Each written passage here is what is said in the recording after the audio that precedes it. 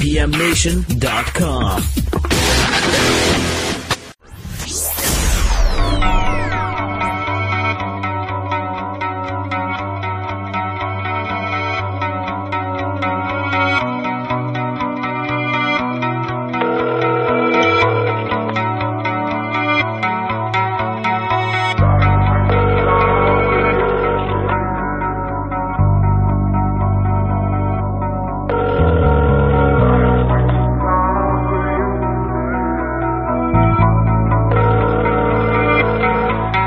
We're all just grains of sand slipping through the glass. When I got the news that you would pass, it had fallen on deaf ears. I was half asleep, my mind wasn't clear, it hadn't sunk in. I took your mother flowers, she's pouring tears, having to face her worst fears. It hurts still, after all these years. She found your body that morning. I got a warning from a homie that you confided in. Seen you a few days before it, didn't say anything. I felt like it wasn't my place, I should've said something, that was too late. You and my boy just had a kid, how could you just go and leave us like this? Roll up, all black, this time the vibe's different. Same gang, same thing, this time the crime's different. Seen you face down, 2 shots with your spine twitching. And honestly, when I think about it, got me feeling like my mind's different. You would run around town by yourself, dog, how could you? They caught you without your phone on, now could you? You took a couple shots to the dome, dog, how could you? And you left me all by myself, dog, how could you? Tell me it's not true, not you too. You were one of my closest friends. I couldn't pay respects, there were no condolences, I didn't attend your services. It's like I felt like it wouldn't be real if I avoided them. Then you appeared in this dream I had, told me you were dead. I couldn't deny it then, it f***ed on my head. We hadn't spoken so long, I was at fault, it was all wrong. I can never make amends, we'll never be boys again, there's no going back. You always told me that it would end like this. I would just laugh, like yeah right. Either planned it or predicted it when we wrote last night. I don't know what kind of pain you were dealing with that made that sound better than living did. You were there for me through thick and thin, but where was I? This was something I couldn't prevent, but I didn't try. Roll up, all black, this time the vibe's different. Same gang, same thing, this time the crime's different. Seen you face down, 2 shots with your spine twitching. And honestly, when I think about it, got me feeling like my mind's different. You would run around town by yourself, dog, how could you? They caught you without your phone on, now could you? You took a couple shots to the dome, dog, how could you? And you left me all by myself, dog, how could you?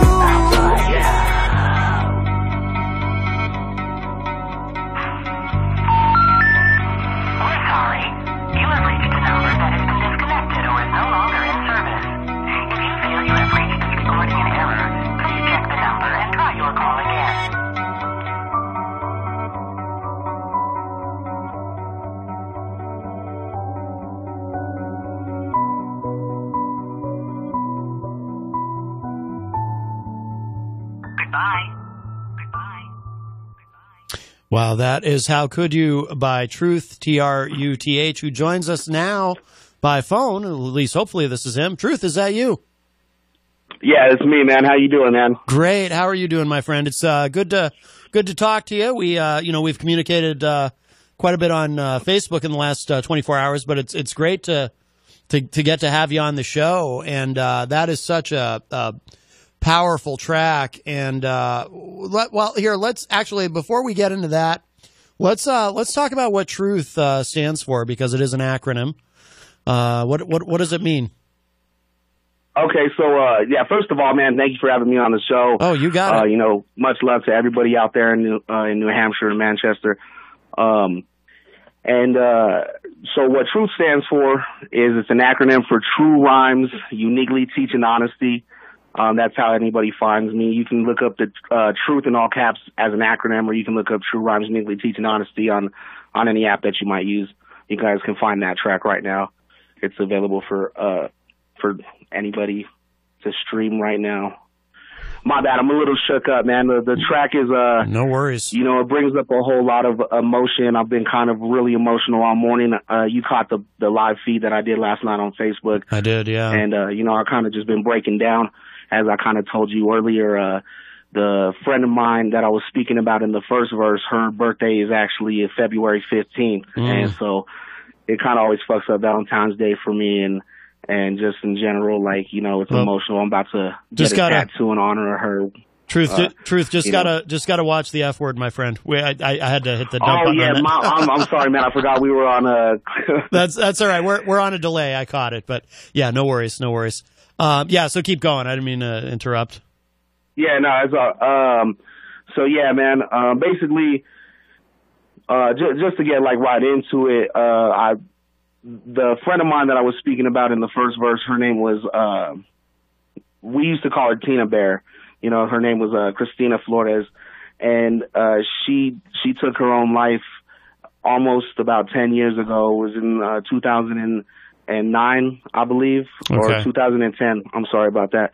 But yeah, the person that I was speaking about in the second verse, his name was Andrew. He's actually one of the reasons why I even do music today. Andrew Vega, we used to call him MC Money. He was on a lot of my first tracks on my demos when we first started to create music and stuff. Mm-hmm. And he passed away from, you know, unfortunately, like he always used to talk about he was going to self-inflict an overdose on himself. And I wasn't really talking to him at the point in time when he passed. So yeah, I don't really know exactly what happened, but I'm imagining, you know, he kind of followed through with that. Wow. Okay. And, by the way, I want to say hello to, let's see, we have NASCAR Nicey, hi Nicey, and Eric Gagnon joining us in the Facebook live chat. Hello. Yeah. So you're going to get some... yeah, we're on my Facebook live too, man. Thanks for everybody that's tuning in right now. Yeah, absolutely. Yeah, thank you, everybody. And so now your second friend, it sounds like it was an overdose, and your friend in the first verse, what was her name again? Her name was Christina Flores. Christina, okay. And we used to call her Tina Bear, and so you know, that's how I refer to her most of the time. But yeah, you know, her name was Christina Flores. Okay, and what, if you don't mind my asking, what happened to her that led to her what she did? I mean, I can't necessarily say what she was feeling, but she did reach out. Like I said in the verse, she reached out to somebody she wasn't really close to that she knew was an acquaintance of mine, or you know, like a good friend of mine that was only an acquaintance of hers. Sure. And confided in him, and he reached out and was like, "Hey, man, like your homegirl is really hurting right now. I think you kind of like need to talk to her." And we met up, and I just really couldn't bring myself to like cross that boundary and like even bring it up. You know what I'm saying? Oh yeah. And then a week later, she got in a fight with the friend of mine that I referred to. You know, they were together and they had just had a child. They got into a fight one evening, and you know, her mother found her. You know, she had hung herself with a wire hanger. You know, she wanted to make sure that she went. You know what I'm saying? She didn't use a regular wire or a rope, something that could snap. She used something that she wasn't going to be able to yank off and think twice about. You know what I'm saying? Yeah. Oh wow. Hello to Christian Connarton, who joins us in the Facebook live chat. Wow, that's horrific. And her mother is the one who found her. Her mother is the one that found her, man. And like I said in the verse, I had went out the night before, and you know, I had slept in that day, and my phone was off. So my mom, we all kind of lived in the same neighborhood, and my mom said she was pulling out of her driveway at her home, and she heard like these blood-curdling screams down the road. And so she drove in that direction. It was actually the friend of mine who was dating her at the time. And I guess he had gotten the news, and, you know, he was pretty distraught, and he was running down, the street kind of being, just crying and yelling and stuff, right? So she picks him up and takes him over there, and then starts to try to get a hold of me. Since my phone was off, she couldn't get a hold of me. And So she went to my father's house where I was living at the time and like woke me up, and I'm half asleep, and she takes me to go get some flowers and like, you know, take them to her and everything. And I, like I said, I really didn't even understand what was going on until I met up with my buddy. Yeah. And he like kind of tried to confide in me because I was always like the rock in our circle of friends. And I had never experienced loss like that before. So I didn't really know what to do for him. And he fell apart. And at that point in time, it started to resonate with me that she had even passed away. You know what I'm saying? Yeah, yeah. And, it's something that stuck with me my entire life up until this point, you know, like. Oh, yeah, yeah. I've written other material about it, but this is the I don't know, just the song bring this story out of me. You know what I'm saying? To basically, the song is about the mourning process that people feel where they become angry and they can become resentful. Like, you know, they can feel like blame, like they feel guilt even, you know what I'm saying? Like, that's why I wrote the song as How Could You, because sometimes people feel like, I've dealt with that for a long time, feeling like if I would have told her something, maybe she'd still be alive today. Right. And, you know, that's why at the end of the second verse, like, people have to know you can't save everybody. Like, no matter how hard you're there for people, like, some people are still going to always choose what they choose to do. And, like, there's nothing that you could have done to prevent it. You know what I'm saying? Yeah, no, absolutely. Because that also can lead to more. Like, you know what I'm saying? A lot of suicides come from the fact that they experience suicide. Some people will just follow in the footsteps of what they were experiencing. You know what I'm saying? People lose parents to suicide, they end up committing suicide. People lose siblings, and so on and so forth. You know what I'm saying? So it's just, you have to know that you are enough, even if you can't be there and heal somebody. You know what I'm saying? Right. And also too, the how could you? I mean, what that kind of evokes for me is that feeling of, you know, how could this person, it's a hard thing to articulate. How could this person do this to us, those of us who loved that person? You know, how could they take themselves, how could he or she take him or herself away from us, you know, like that permanently, you know, and without any, you know, with no recourse. It's you know, it's a permanent I understand thing. Completely. You know, because that me and the buddy of mine that she was dating, we're not close at all anymore. He kind of cut anybody out of his life that reminded him of her. And you know, he definitely went through feelings of like, how could you just leave our daughter like this and everything, you know what I'm saying? Like, it's so many things, because I even went through, the reason why we're not friends anymore is because when he was dealing with his period where he was mourning and being neglectful, like, he was kind of not taking care of business and not taking care of his daughter there for a little while. And I even started to, you know, start being like, man, what are you doing? You know what I'm saying? Like, how could you not be here for your daughter after she just lost her mother like this? And, you know what I'm saying? It's kind of, you have to try to be empathetic with people. Like, I don't know what it's like to have lost a companion like that. You know what I'm saying? Like, this woman was only a friend of mine. She wasn't a lover or anything like that, you know? So I have no idea what he was going through to make those decisions to be, you know, absent. Right. And it's you know, when people are going through what they go through, that drives them to that point. Oh, hello, by the way, to John C. Hopwood in the Facebook live chat, and I see Randall Kelly in there as well. So hopefully a lot of people are gonna hear this conversation today, because this is important, and you know, it may help somebody.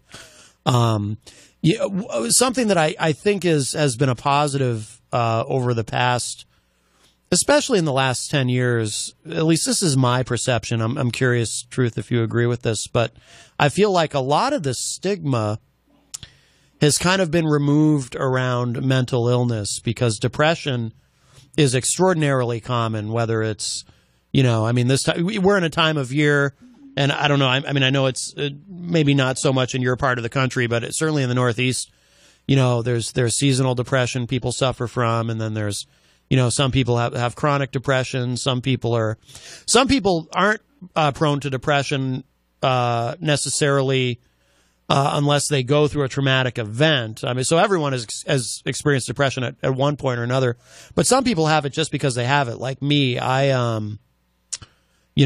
struggle with depression. It seems to be in my family.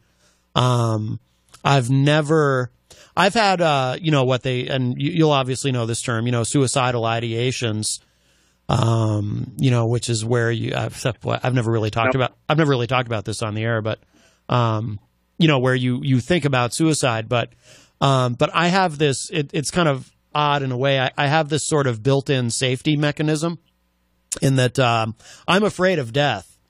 I'm literally just afraid to die. So even when I can relate to that, absolutely. Can you? Okay. Yeah. So even when I obsess about death a lot, actually. Okay. Yeah. So even when my suicidal ideations are at their worst, I could never harm myself. But I feel like, like I couldn't have said that out loud 10 years ago, and I feel like there's been a shift in our culture where people are able to be more open about mental illness and depression because it is so common. And I agree with that. I feel like being a male, first of all, I mean, not to say that it's any different for males or females, whatever mental illness you might be, having to face. But just, because there's a stigma around being masculine and stuff like that, I know that it wasn't always easy for the male community to sit there and say, well, I'm vulnerable, or I don't feel sturdy as a man, you know what I'm saying? Or like I'm feeling down and I don't feel like I can take care of and provide for my family, you know what I'm saying? And right. Yeah, I do feel like it is kind of becoming more accepted. Just not actually accepted, like it's not something we necessarily have to accept as far as like people weren't empathetic to the idea of what was going on with others. Like I was explaining last night, I don't feel like every single person ever has dealt with depression. Like I didn't understand depression for the longest time. I used to be very insensitive to people who felt down because I'm a very resilient person. And I recently in the last few years started dealing with depression myself.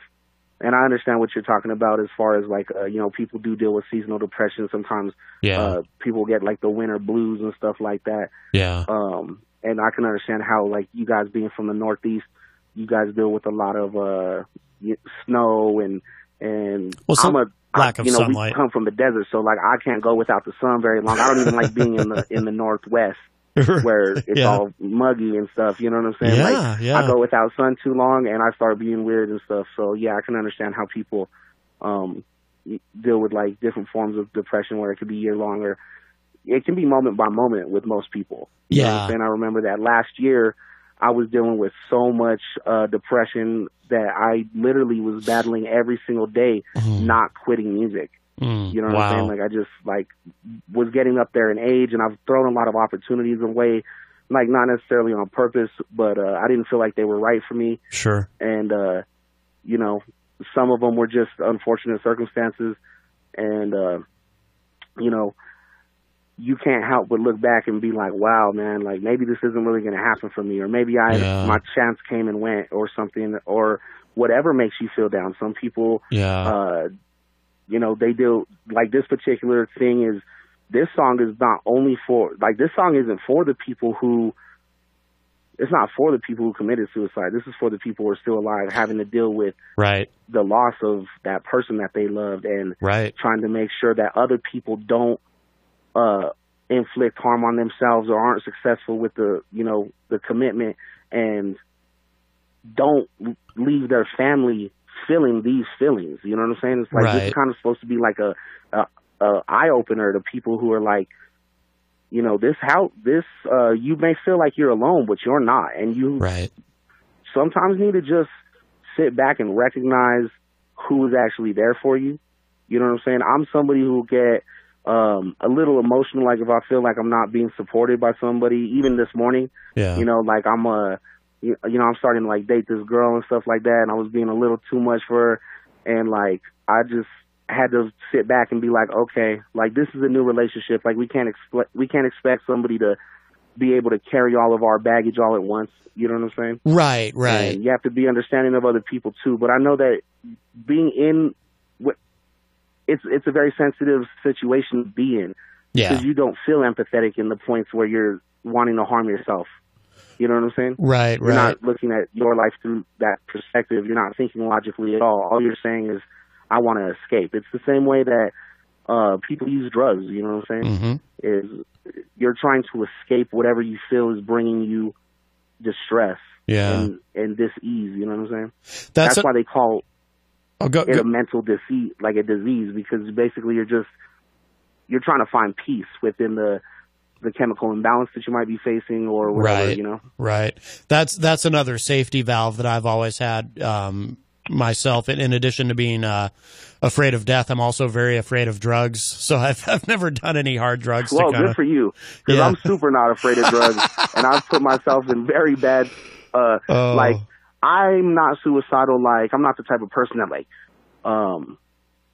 will usually inflict harm on myself, like cutting or, like I don't walk around, I don't carry a firearm or anything like that. You know, I don't own firearms or anything, but it'd probably be best if I didn't. Right. You know? Right. Yeah. Just, I don't trust myself to have firearms. That's why I don't have them.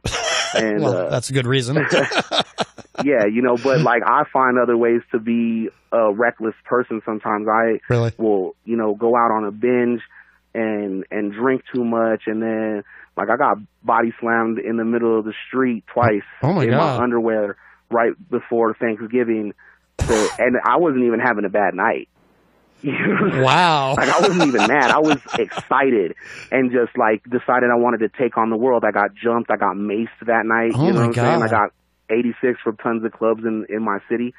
Jeez. You know what I'm saying? So it was just like, and then I had been on a destructive pattern since that night because we had just dropped this record, and I'm having to relive it, and you know, not everybody in the world knows what you're going through, especially if you're like the strong person, and it's usually the strong people who will commit to suicide, and you wouldn't even know. You know, it's always the happiest people. Nobody expected Robin Williams to kill himself. Right. You know what I'm saying? Nobody expected Chester Bennington to kill himself. Right, yeah. You know, they spoke to his wife, and she was like, he was so happy, he was so ready to go on this tour. Oh, yeah. You know what I'm saying? Now, other people have, like, their different ideas of what happened with those people because it's a different situation. You know, there's a lot of different things that get involved in those situations. Anthony Bourdain was another one. Nobody. Yeah, that was a big surprise, actually. Yeah. You know, a lot of people weren't really expecting.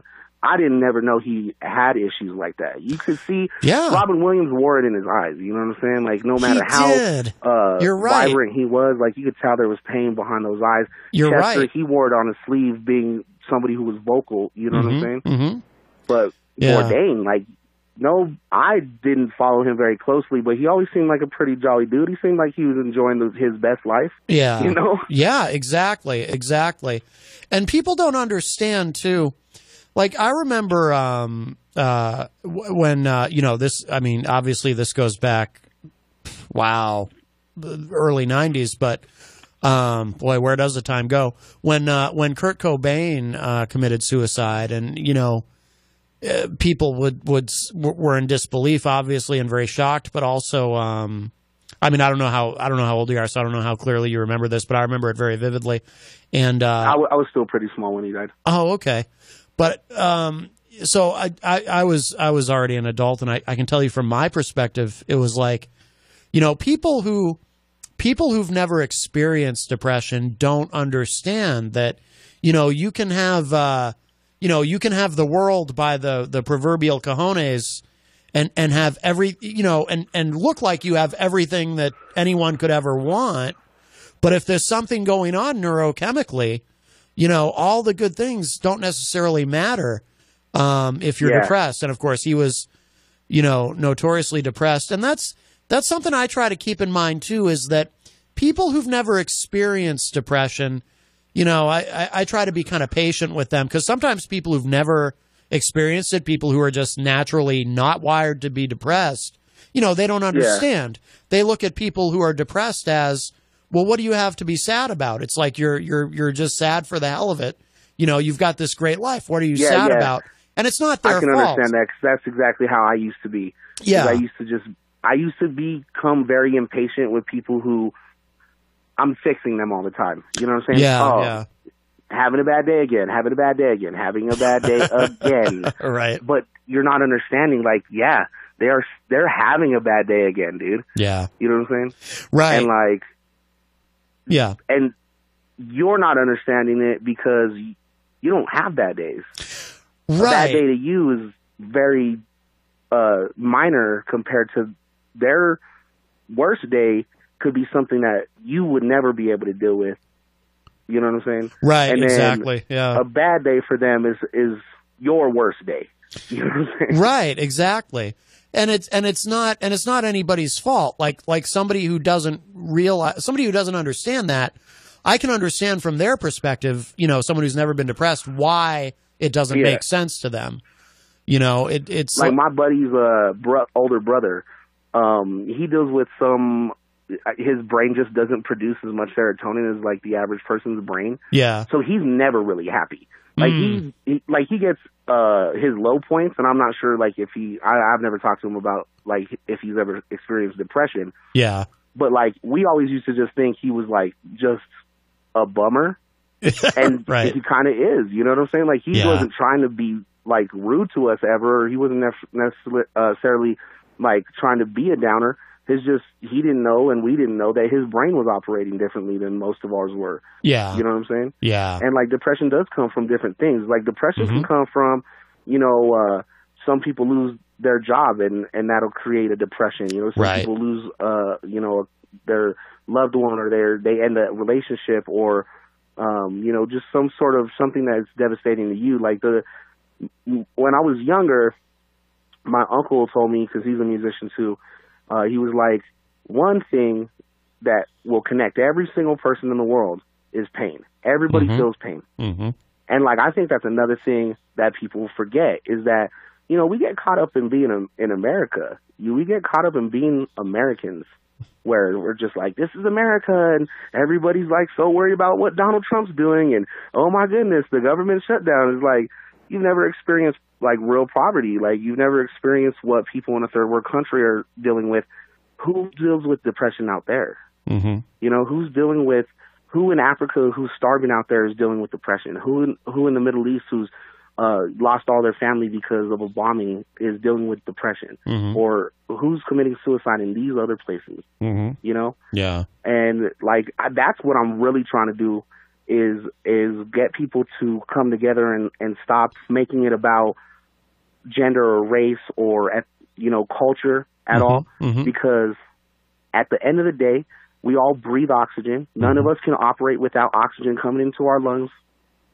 No. We can't operate without water or food. And we need to start to understand that the only way we're going to stop hurting ourselves and hurting other people, because not all suicides are self-inflicted. Sometimes they're murder-suicides. I had a buddy of mine. I'm not even close to this dude. I met him randomly outside of a concert one night. I gave him a ride, and he hits me up one day, and he's kind of like, you want to hang out? I was like, sure. He shows up. He's acting weird. I'm not really understanding what's going on with him, and he's kind of getting on my nerves, because I don't even know this dude, and he's kind of being like weird with my people. Like he needed somebody to confide in, but he wasn't trying to confide in the whole room. Yeah. So he ends up getting me to a point where I needed to leave. So he was like, I'll give you a ride today somewhere, blah, blah, blah, blah. So I get in the car. He sits down and tells me that his sister's husband murdered his mom, his father, his little brother, nearly murdered his sister who was married to him, and then killed himself. Oh my God. And like, wow. Yeah, you know what I'm saying? And like, I'm sitting there trying to be as empathetic as possible with him in this situation. Yeah. And, he's drinking and he's driving. And like I said, I'm pretty reckless. So I'm not really like tripping on him. Yeah. Like I know that he's having a hard day. Yeah, yeah. And so yeah, he's no giving kidding. me this ride, and he starts to kind of open up to me, and as he's opening up to me, he starts to put my life in jeopardy. And I had to check him and be like, look, dog, I'm not going to tell you that you're ever going to get over this. That's devastating. You just lost your whole family. Oh, yeah. You know what I'm saying? That's, wow. I don't even know how to comprehend that. And that's something that like is one of my greatest fears in the world. Is when I was a child, I wasn't even able to sleep over at friends' houses. I'd always call my parents to pick me up in the middle of the night because I would get these haunting feelings that they were going to be in danger. Really? You know? Huh. Yeah, like I suffer from like paranoia and stuff like that. Okay. And paranoid delusions. Like we could go into the extremities of my, like, I'm about to start to become a stand-up comedian because all of the stories that I tell people are so hilarious after the fact, after you look at it through rationale, like, you know, perspective. Yeah, yeah. That people are like, that's crazy that your imagination even works like that. You know what I'm saying? Because I'll start trying to connect dots that don't connect together. And, like, it's humongous conspiracies come together and stuff, you know? Yeah. And, like, so yeah, I can understand, like, that it's not something I could even understand what that dude is going through. But we're in the car, and I was like, I'm not going to tell you to stay alive. Like, I'm going to tell you that life is worth living for a lot of people.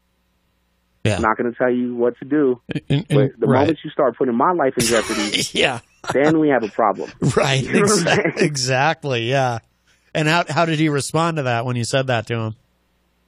I think he appreciated me checking him like that because I don't even think he really wanted to take himself out or anything. It's just when you deal with something that's such a tragic event like that, I don't even know what's the word for that. What's worse than tragedy? What's worse than you know what I'm saying? Like, no, I know what you mean. Yeah, tragedy doesn't seem like a strong enough word. It's like, wow. I'm like, that doesn't describe what I feel this man is going through. Man. And sorry to laugh. It's just. You know, I use humor as a form of therapy. Like I'm creating a brand. I've created a brand that's developing programs to help with, awareness for mental illness and amongst other things, you know, that it all could kind of be put under the umbrella of mental illness. But sometimes people aren't necessarily dealing with mental illness, and you know, we're trying to help the homeless, and we're trying to help folks that are dealing with like alcohol and drug problems and stuff like that. But suicide awareness is something that has always been something that I've really kind of been passionate about since my first experience with it. Now, the other one was just like I said, I didn't go to my homie's funeral, and I had a dream, and he came to me. And I was like, you know, you're in a dream. I'm a vivid dreamer, you know, like a lucid dreamer. And so like I'm aware in my dreams. Yeah. Yeah. And I'm like, oh man, it's good to see you. La, la, la. Like they trying to tell me that you died. And he's like, I was like, did you die? And he's like, yes, you know? Wow. And are you aware that when you say you're a lucid dreamer, are you aware that you're actually dreaming? Or is it more just that you're kind of in control of your dream, but you don't necessarily know that you're dreaming? It depends. Yeah. It depends, actually, because, like, sometimes I'm not aware I'm actually in a dream. I'm just kind of conscious, like, that. Yeah. Okay. Like, I'm conscious in the moment how you would be, like, in a, and then you look back, you know what I'm saying? Like, I had this weird dream one time where I was, I don't know if you're familiar with the rapper Logic. Yes. But I was, like, at this person's house, arguing with him about something, and then somebody that was supposed to be part of his like entourage turns to me and tells me I'm gonna make it, and I like laugh like, yeah, I know, like arrogant, right? And like I walk out of the house and I end up like getting into a car, and this is where if you were aware that you were dreaming, would be like, this is definitely a dream, because I'm like in a diesel truck, kind of like, I guess you would say like in a monster truck arena type of situation where I'm like ramping the car, and it's getting way too much like air for reality. You know what I'm saying? Yeah. And at some point, like I'm losing control of the vehicle and die and wake up, and I'm like riding this black horse, and like my mom's there, and I'm like, oh my God, did I die? Yeah. And I wake up. Oh. You know what I'm saying? Oh. And so like in that particular situation, it was like, I was aware of whatever I felt like that message I was receiving in the dream was, the like, you're going to make it, keep going. Interesting. Message. I was like, yeah, like, okay. But I wasn't in control, meaning like, there are some points in time where I can make what I want happen in the dream. Yeah, yeah. You know what I'm saying? Right. Like, maybe you're doing something and, like, in the dream, police show up and you're like, no, this is a dream. I don't have to worry about that. This is, you know what I'm saying? Yeah, yeah. Or other times I'm just kind of really in the moment, feeling it like it's real life. Yeah. And then I wake up and I'm like, oh, wow, that wasn't real. Like, I dream about meeting celebrities a lot. Oh, you know do what I'm saying? I had a dream that I was hanging out with Tech-9 one night. I've had a couple of dreams about that. But recently I had a dream that I was hanging out with Tech-9 and like he was having a bad night or something and was like trying to have me go out with him to drink or something. Yeah. And that was one of the dreams where I was conscious. Oh, okay. Where I was like, oh my God, I'm around Tech-9. Bro, you need to listen to my music. Bro, you need to listen to my music. And it's like, it's a dream. I'm not getting that. I'm not actually getting this opportunity right now. You know what I'm saying? Oh, that's a nice dream though. It's a good dream. It was a cool dream. Yeah. I mean, they're interesting stories to talk about afterwards. Yeah, yeah. So, tell me about. I want to ask you this about the song. Getting back to how could you? I think I had said this to you online. It's unique in that I don't think I've heard anything quite like it. At least not for a long time. If I have, I mean, it's kind of like a fusion of rock and hip hop in the sense that there's rapping and there's guitars, but it's also kind of on its own island in a way. Like I can't think of anything that sounds. Yeah, I could definitely agree with that because I've been like trying to figure out where to market it towards, and like I'm not marketing it only towards the like, you know, I guess you would say like the Limp Bizkits or, you know, those like rap metal groups that were all coming out in the late 90s and stuff. Yeah. I don't feel like it only fits in that category. I feel like it's a lot more emotional. I'm like, wow, I think that like real actual fans of rock and metal could listen to this song and relate to it and get over the fact that I'm kind of rapping, but it's not like a real hip hoppy type of song. It doesn't have a lot of bounce. And it doesn't, and then the chorus, you know, shout out, man, I'm so sorry for not even shouting them out yet, but shout out to Heathen who did the screams and Chopper Manhattan. Those are artists that I work with. I represent Chopper. He has a band called Saturday Night Riot. They're a two-piece. They kind of do like Southern rock mixed with like real fast rap and stuff. They're interesting, like an amazing group. Ooh. And so like, I feel like he always has like a unique approach to the vocals. That's why I asked him to be on it. Yeah. And I was just kind of trying to hit that, like, I hadn't really ever done anything that was mixed with rock. And I wanted to I'm always trying to figure out how to do something that stands out. Like, I don't ever like to emulate people's sound. I'm never, I do multiple different styles, but I'm not ever trying to, like, I want to sound as, like, sonically valuable as everybody else. You know what I'm saying? I want the sound quality to be as good as everybody else's music. Right. But I don't want it to sound like them. You know what I'm saying? Yeah, which I think is smart. You know, a lot of people try to chase trends and whatnot, but the problem with that is by the time you have something that you're ready to put out there, if you're chasing a trend, you know, the trend is already dying already. Right. It's already, you know, and it's funny too, when I'm talking about that with people, I always go back to the Kurt Cobain example again. You know, imagine if, because you might be too young to really, like I said, I was already an adult when all this happened, but when Nirvana, people say that he would have wrote better music. People say they don't know if he had anything else in him. Well, the thing is, when Nirvana really kind of exploded, it killed what we often refer to as hair metal, kind of overnight. You know? Oh yeah. And I always say, well, imagine if Kurt Cobain had listened to whomever might have told him, no, you should write some hair metal songs because that's what's popular right now. And then Nirvana never would have happened. And, you know, so by doing what he wanted to do, he changed the world. And it was quick too. It was, it happened. No, I mean, I wasn't necessarily like conscious as a person, but I'm a student of like music history. Okay. And so, you know, I used to sit around and watch, like, the VH1 documentaries of, like, people and stuff like that. Yeah. There's a lot of documentaries about Kurt Cobain. So like I'm a little familiar with like the sensation they bring upon the world when they decided to like step out of the box and do what they did. Oh yeah, which I admire for sure. Yeah, absolutely.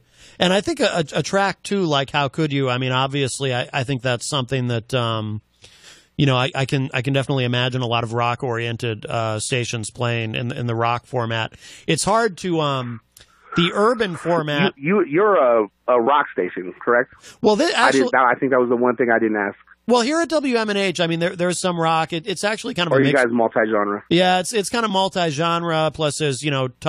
This is more of a talk show, and the morning show's more of a talk show. Okay. Although there's some music, but it's hard to like with a song like that. It's hard to really infiltrate urban stations if you have guitars in there. Urban stations that play hip hop are like scared away for some reason. Yeah, they're not gonna play that record. They're gonna hear guitars and screams in there, and they're gonna be like, "Get out of here, kid." Right. But which is cool. Yeah, which is cool. I like that actually because I don't really, man. You know what? I've never really fit in very well with a lot of people. Everybody says that I don't know. Like I did my best to create my own sound. So now that I have my own sound, I'm dealing with the catch-22 of now. You have to be willing to be brave enough to present something that they haven't already heard before. Right. So yeah, you deal with a lot of like, a lot of people tell me that I sound like this dude or I sound like that dude. And I can see where like people have told me that I sound like B Real from Cypress Hill, which I don't hear, but like that's a compliment. Interesting. I like that. You know what I'm saying? Like there ain't nothing wrong with that. Shout out B Real, man. I'd love to work with him. Right. No doubt. Yeah. And actually, Cypress Hill, they were able to penetrate both urban and rock stations. Yeah, exactly, and that's why I use that reference right there. Yeah. Yeah, no, and I can imagine this song on a lot of modern rock stations because you have like Papa Roach just as one example, a band that you'll hear on a modern rock station, and Jacoby Shaddix does do some rapping, so it's or Rage Against the Machine if you want to go back a ways. So there's a lot of dudes who come close to being like, honestly, I could tell you that Tang Nine did this song with Corey Taylor from Slipknot a couple years ago, and Corey Taylor really came and he basically has a real rap style. Yeah, because he's such an aggressive like vocalist. And like when he does break it down and become melodic, like he mixes it all up real well. But he gets real like as far as the delivery of lyrics, just like an MC would, because MCs like being a vocalist, because I do not only like hip hop vocals, but I do reggae vocals, and I'm just starting to get into like everybody's gonna hate me for it because I grew up like a real hardcore like backpack hip hop kid. Yeah, but I'm gonna start doing the new age like auto tune singy stuff. Like I'm into it. You know what I'm saying? I like to roll with the times. I'm not somebody. I'm not. There was a like big old debate between.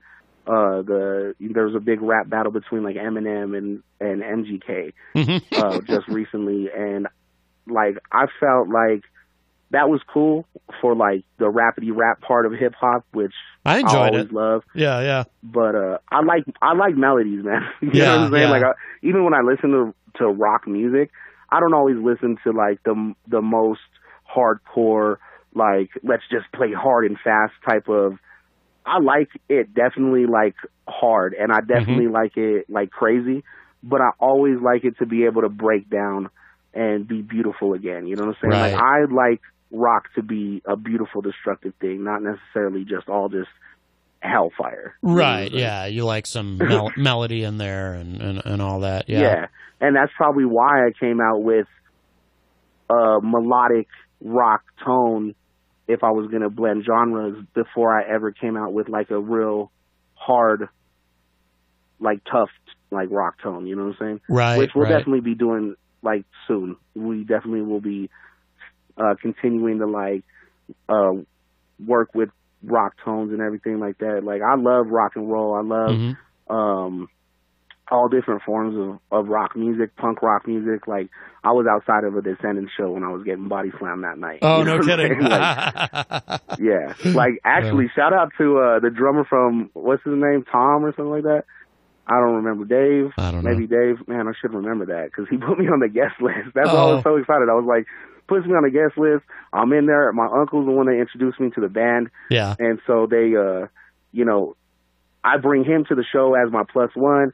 And so Clean Sheets is like the only song I really like from them. Yeah. And he was like, well, I'm the one that wrote that song. So like that was the craziest, coolest experience to, you know, meet him and him be the person that wrote the song that I like. 'Cause I don't really listen to them very closely and stuff, but that's the song that I always like loved and stuff since I was a kid. Oh, that's cool. And you know, I got to know him a little bit. He was like, the only reason I'm really like putting you on the guest list is because I had like a girlfriend out here, and where I stay is Albuquerque, New Mexico. Yeah. We call it the land of punk rock and dead girls.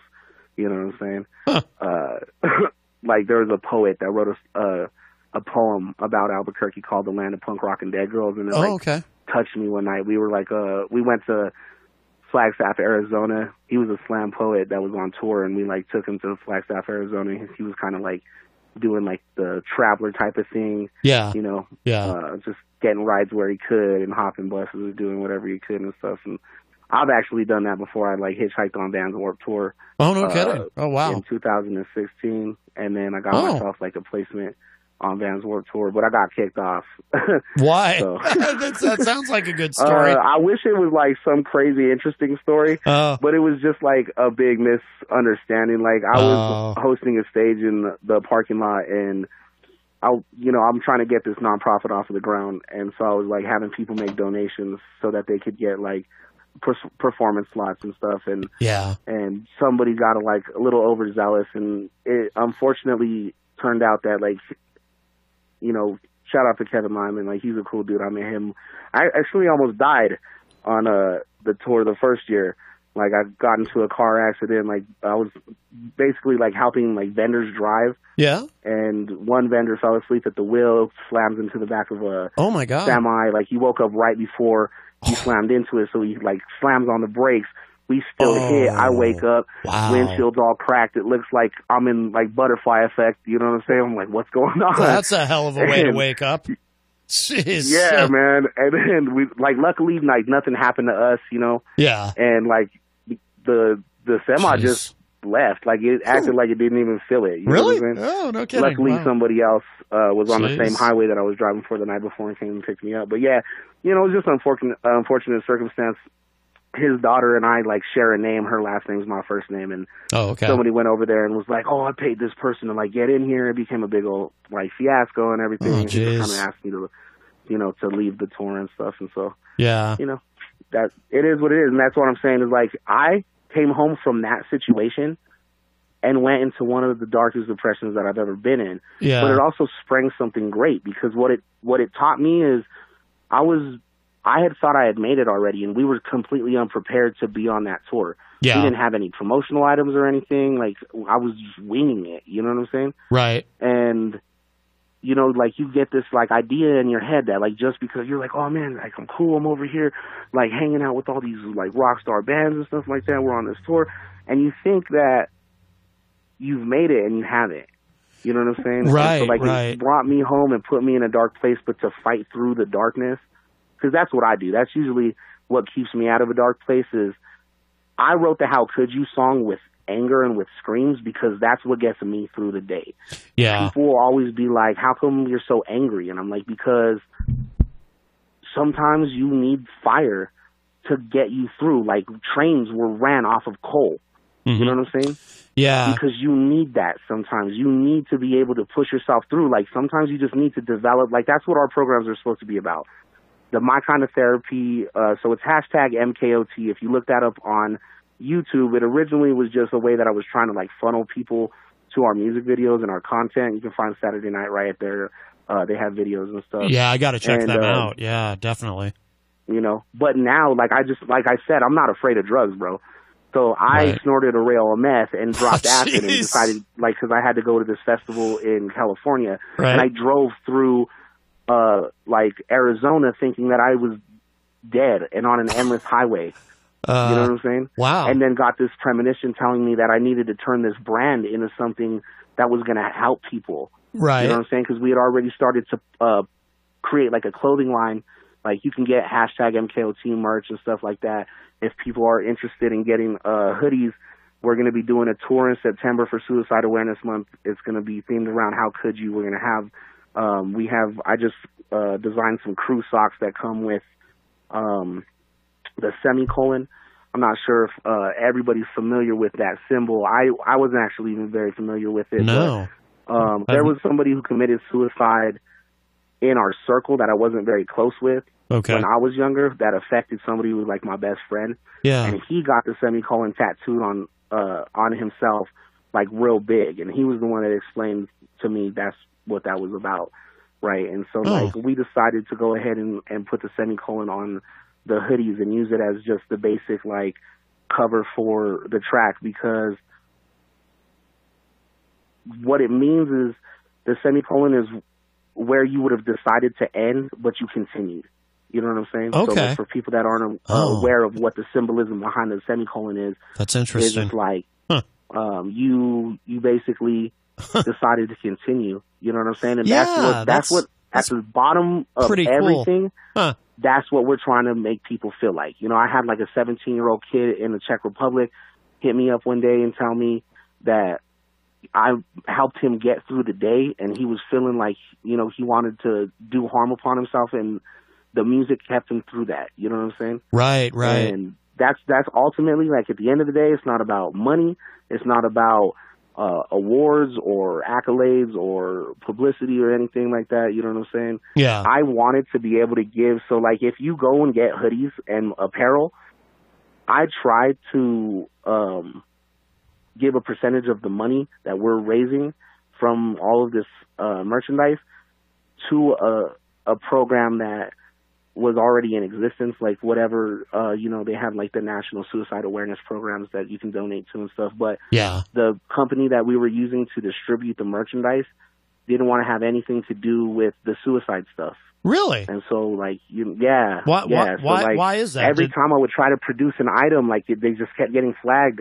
And I basically was just like, we still need to do this.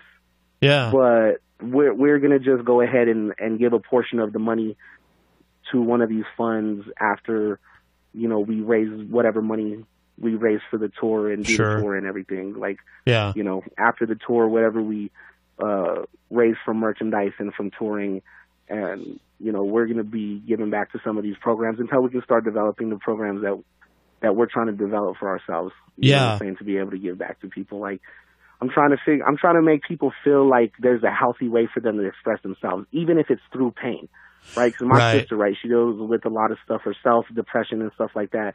And, you know, when I was 18, she came by my mom's house and she was like, just having a hard day, you know what I'm saying? And she was like wanting to harm herself and stuff like that. And she was, you know, she used to like burn or something like that. I'm not really sure what she used to do, but I know that she used to kind of like inflict pain on herself. Yeah, people do that, burning and cutting and that kind of stuff. Yeah, you know, but like I try to advocate for the healthy expressions. Like, you know, if you want to go and get piercings, if you want body modifications, I'll even go as far as saying, like, I imagine that it's very therapeutic for the people who like to suspend themselves. You know what I'm saying? Right.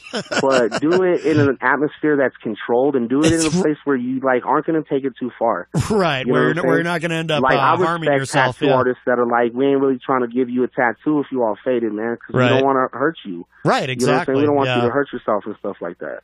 Yeah. So, like, that's what we're really trying to do, is like some things that people feel are taboo. We want them to be able to feel a little bit more okay with it. Like you said,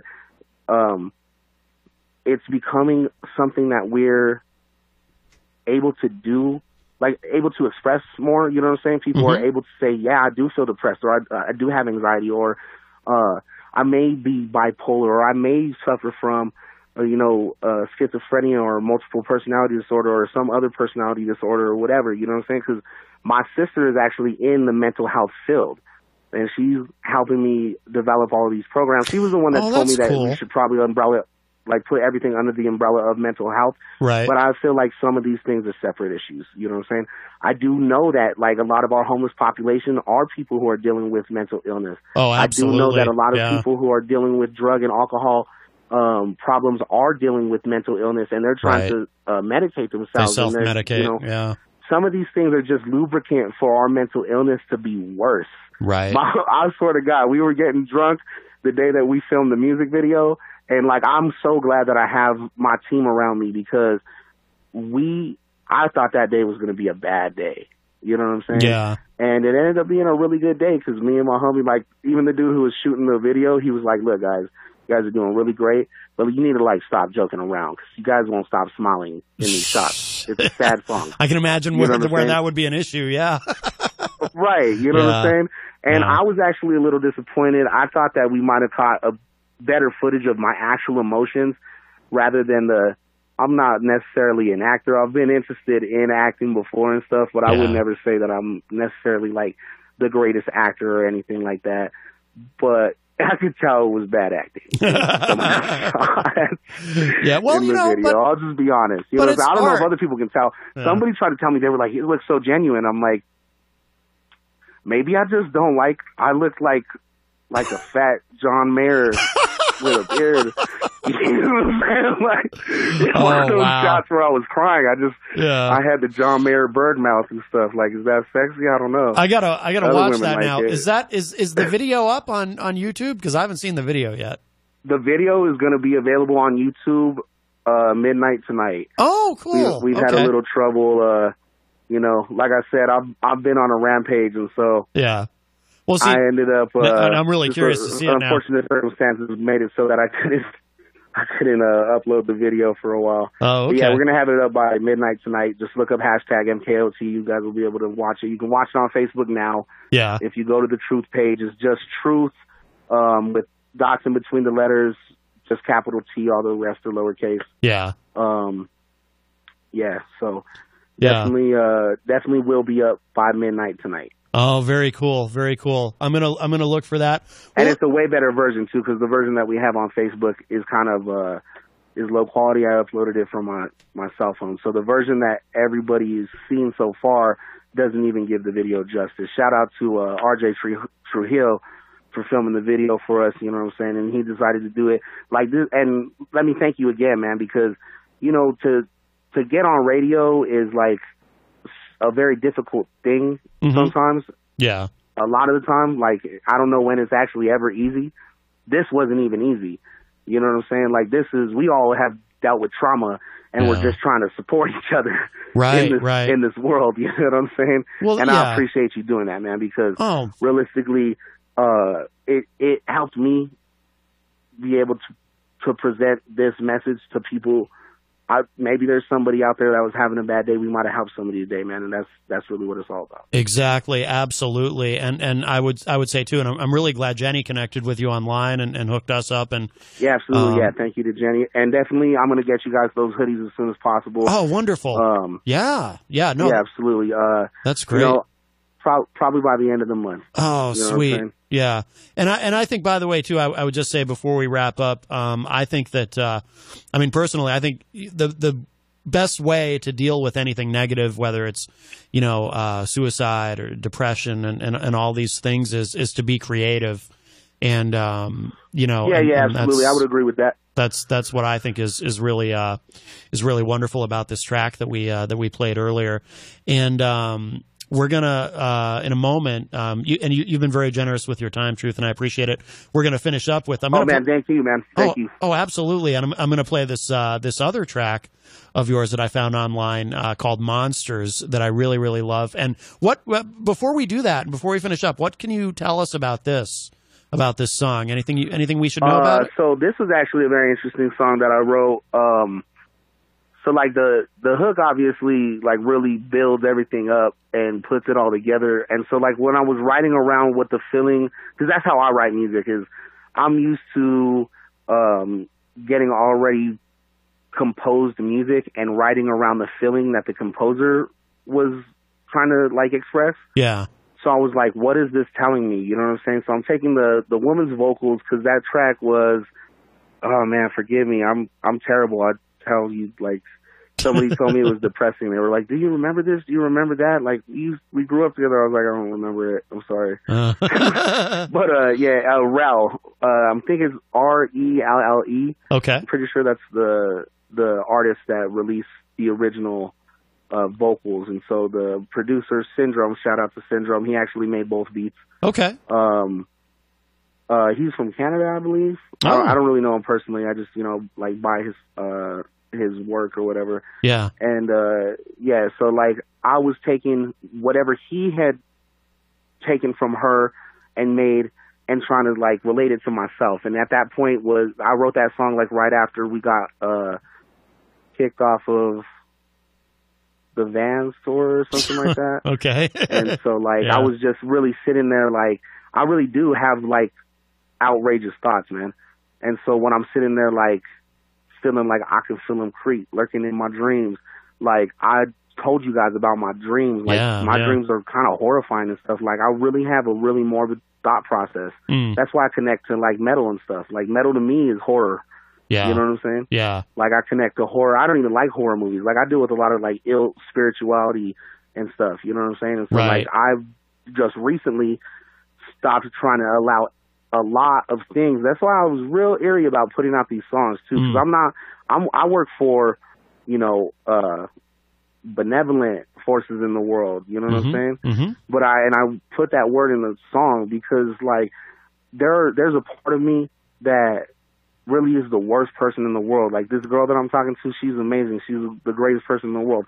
I'm not promising her the world or anything like that. Yeah. I'm just being honest, but, like, as much as I'm in love with her, like, I probably have never loved anybody else as much as I love this girl. Wow. Like, I was talking to my first love about her for the last 2 days, you know what I'm saying? Right. And, like, I probably would still, you know what I'm saying? I can't say that I would be somebody who wouldn't be susceptible to, like, temptation or anything like that. Yeah. You know what I'm saying? Yeah. Like, so I talk in the song about how, no matter how much love I get, I lust for more flesh. You know what I'm saying? Like, there's a story out there about feeding. You know what I'm saying? I think it's a Native American like tale or something like that about like there's two different wolves that everybody has inside of them, and you either feed the good wolf and you feed the bad wolf. And like sometimes you feed the bad wolf, right? And that's what kills you. You know what I'm saying? Right. Yeah. No, I get it. Yeah. You know, like sometimes I let my demons get the best of me, and I'll go out and I say in the song, you know, like, no, I like to binge, you know what I'm saying? Binge for consumption. Right. And like, I'm on the verge of destruction, binge for consumption. Like, you know what I'm saying? It's like, those things are real. I didn't just like rhyme a bunch of words together. You know what I'm saying? It's like, right. No, I know. There are some things that I wish mean, not to share with the world. You know what I'm saying? Like, I have a song called "You Wouldn't Believe Me If I Told You," and there was something that happened. Like, I really probably am a real fucking psycho, bro. You gotta watch it, dude. Like, I'm a real fucking problem in this world. All right. But we gotta, Truth, we gotta let you go because you keep swearing, and we gotta wrap up the segment anyway. Oh, I'm so sorry, dog. I forgot. That's all right. I caught it, but we do need to go. So we're gonna hit this track, Monsters. I'm really eager to share this with everybody, and keep up the great work. Hey, man, thank you so much. I apologize, man. I apologize so much for the cursing and stuff, man. No worries. I know it was an accident, but I've been doing internet radio for the last, like, you know, everybody's on internet radio these days, so I forgot we was on Clear Channel. Yeah, no, that's all right. Don't worry about it. But and we will have you back. But like I said, you've been very generous with your time, and I can't wait to see that video. Yeah, let's talk more later. I know you got to get back to the show. Thank you so much for the opportunity, man. Yep. Hit me later whenever you got some time, and we'll talk about. I'll let you know when I ordered those garments so that you can be expecting them. Oh, wonderful. Yeah, no, we're looking forward to that. Thank you. All right, brother. Cool, all right. Thank you so much, my friend. We'll talk to you soon. Yeah. All right, Good Truth. dinner. All right, bye-bye. All right, so Truth leaves us, and we're going to listen to this track. This is called Monsters.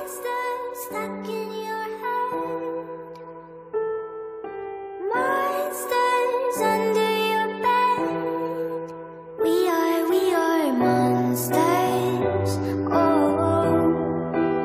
are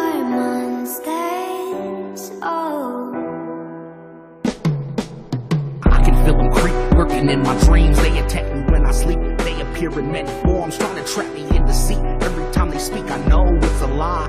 I gotta clear my mind. They try to convince me that I've already hit my peak, or I'll never rise to the occasion, like I'll never reach my destination. I see through the manipulation. They know what I crave. I'm addicted to destruction, vengeful consumption. I'm always on the verge of erupting. The clock's ticking, I'm strapped with explosives. I'm becoming more vexed. I'm trying to conceal this corrupted cerebral cortex. No matter how much love I get, I lust for more flesh. They want all of my focus. They always trying to hold me back when I'm trying to progress. How do I escape these voices? They're trying to bury me alive. They're in desperate need of the doctor, but they're stuck with high. There's monsters stuck in your head, monsters under your bed. We are monsters. Oh, we are monsters. Oh. I'm stricken with demonic forces, visions of rotten corpses, depictions of four figures riding horses. I ain't talking Porsches, my brain's sick. Something's wrong with my psyche. It's frightening, it might be surprising the most. Maybe it's best if you don't get close. He's aiming right for your throats. Don't get it misunderstood. He's trying to strip you of all that's good. That's his only plan. He's not a mortal man. He's a creature that dwells in the shadows, heartless and shallow, with an evil scowl. All like he devours, he feeds on your fear. He loves when you're feeling doubtful. He wants you to lose control. He's trying to suck every bit of joy out your soul. He wants you to wither away all alone, just a pile of bones, lifeless and cold. He'll haunt you, there's no escape. He'll taunt you until you break. He's watching you dig the grave. He's standing over your carcass, laughing with no remorse. There's no questioning, of course there's Monsters stuck in your head, monsters under your bed. We are monsters. Oh, we are monsters. Oh. He's a ferocious beast, he only shows his teeth when he goes to feast. It's like music to his ears, hearing your horrid scream. He's a freak, this is a fate that you don't ever want to meet. Your worst nightmares couldn't compete. You'd be a fool to mess with him. He's cruel and treacherous, like Hannibal Lecter is a brutal barbarian. He's devastatingly devilish. Good luck getting the best of him. He's a savage, he's filled with madness, malice, and malevolence. His intention is malicious, mischievous, and malignant. He wants you to suffer. He doesn't care who the victim is. He has no prejudice. He's the definition of dangerous, nasty, mean, and spiteful. Homicidal maniac. There's no form of medicine that cures his condition. You can't stop him. He has no restrictions. He's vicious. He'll send chills up your spine. You'll be horrified. He's the reason you can't close your eyes. It's because Monsters stuck in your head, monsters under your bed. We are monsters. Oh, we are monsters. Oh. IPMNation.com.